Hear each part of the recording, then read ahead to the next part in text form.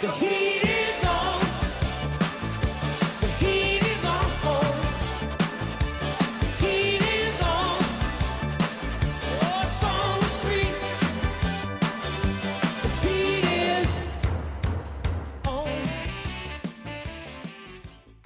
Hello, what we got here is a simple induction heater. Uses a IC chip to drive two IGBTs at the same time. We've got two at the bottom, two at the top. They're used to create the AC waveform, and the chip can be adjusted with a capacitor and a resistor to set a frequency to match the resonance bank over here. I initially had some capacitors in there for the resonance and the inductor, but it was set too high, so I had to put an additional couple capacitors in parallel to match the frequency that I'm working with, which is 70 kilohertz. We got the schematic here to show you how it works. There's the chip right here, so we've got a low and high signal. The low signal send a signal to both IGBTs over here, turn them on, and then we'll turn on the top at a 50% duty cycle. We've got Zener diodes to protect each of the IGBTs. And right here we've got the resistance and the capacitance. In the data sheet you're able to select the capacitor resistor to get the frequency that you require. Right here we're heating up a screwdriver, and the temperature of that is 19 degrees. We're about to switch it on and see the rate that it's heating up to. So I've got two fans to cool the IGBTs. They will also be used to cool the rest of the components.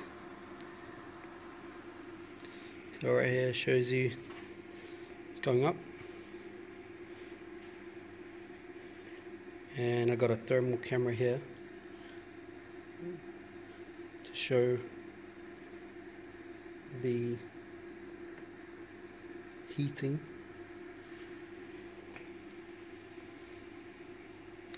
It will heat up until a point and it won't go any further. That is due to the power that you're supplying in there.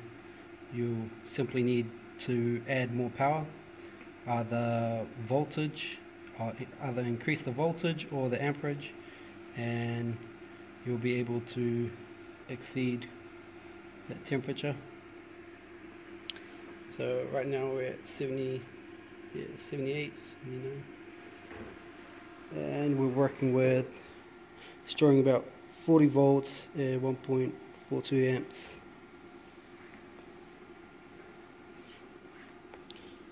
Here's another look at the schematic.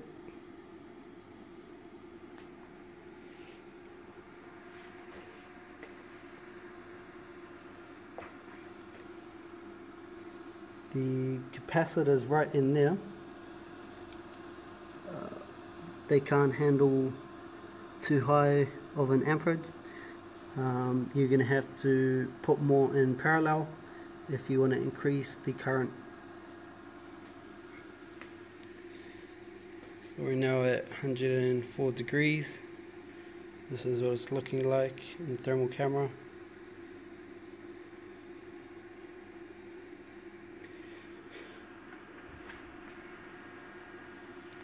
And got an oscilloscope showing frequency.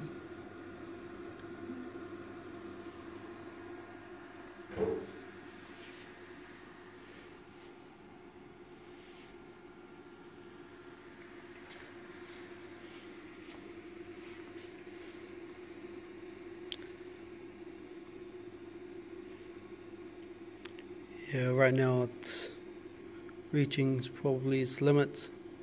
It's very slow to rise up in temperature. It might reach 120 degrees, probably stay there